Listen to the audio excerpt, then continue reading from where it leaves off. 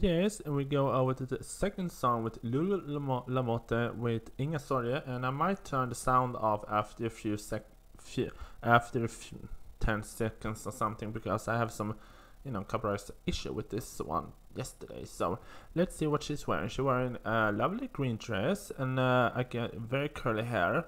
I love the hair on her. The dress color though is very apple. Very pretty dress. I think I just wish another color. Maybe. Let's watch this.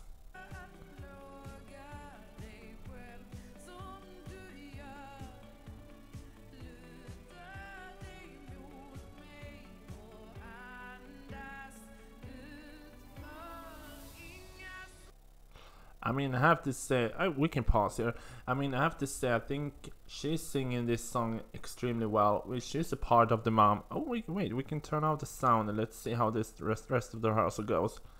Okay, we get some nice camera shots there, a little windy, a little Sarah don't find a moment here.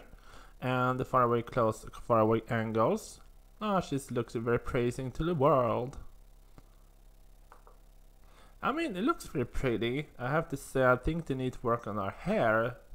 I know I'm not a hair expert, but I have to say, I was like, what's up with her hair? It looks very pretty lioness mane with the curls, but this, if someone is keen with hair, maybe you can explain what's going on up here. I think it was a pretty safe stage rehearsal clip. I want more colors to this song because this color is feels very positive for some reason, very positive, and she sings it very nice. I want more colors because if this is gonna be the staging tomorrow, I'm just gonna be a little bit bored. That we're just gonna have a beautiful woman with big beautiful hair in a green dress and a black background.